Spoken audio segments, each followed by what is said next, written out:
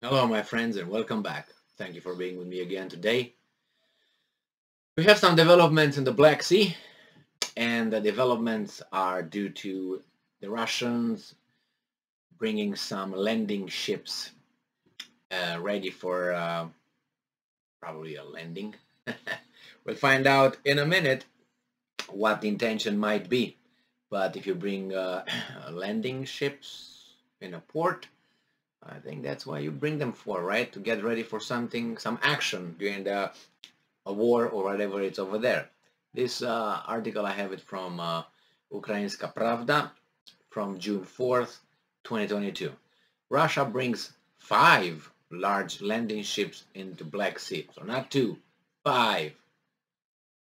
All right, so see here what's going on. A flotilla of 5 large landing ships gathered from the Russian Navy 3 fleets, oh my god, has now parted for the Black Sea. Details. There are 4 large landing ships moored in the South Bay, the largest branch of Sevastopol Bay, near the Minastinka wharf. The 2 ships pictured in the foreground are, there's a picture here obviously, are the Project 1171 Tapir landing ships. The Black Sea Fleet has 3 such vessels, one of which, the Saratov, was destroyed by a Ukrainian missile in the port of Berdyansk. The other 2 are the Orsk and the Nikolai Filchentov. There are also 2 Project 775 large landing ships berthed at the Minastinka wharf. The Black Sea Fleet has 4 such ships, the Tsar Kunikov, the Novocherkassk, the Yamal, and the Azov. All right, so 2 of them are currently under repair, but they will be obviously repaired for something, just to used for water skiing.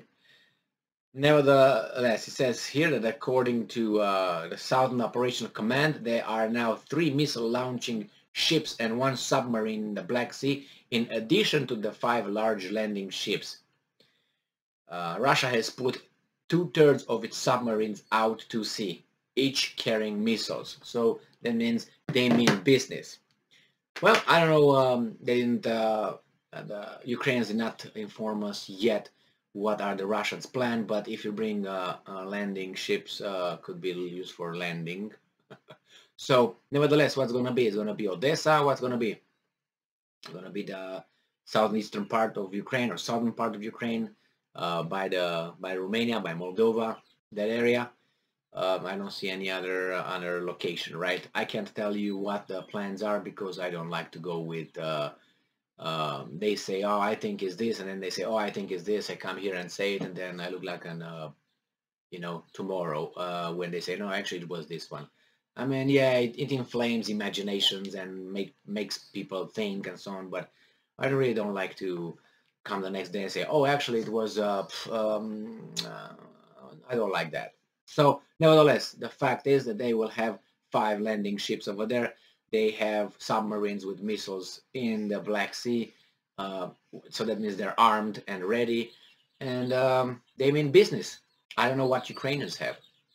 And I don't know what other submarines of, let's say, other countries are in the Black Sea. What are they doing? Monitoring. And I do not know exactly how close to the hostilities or to the war zone they could be, ought to be, should be, are. We'll find out. Well, thank you very much for being with me again today. Stay strong, stay smart, look for the truth, and be just.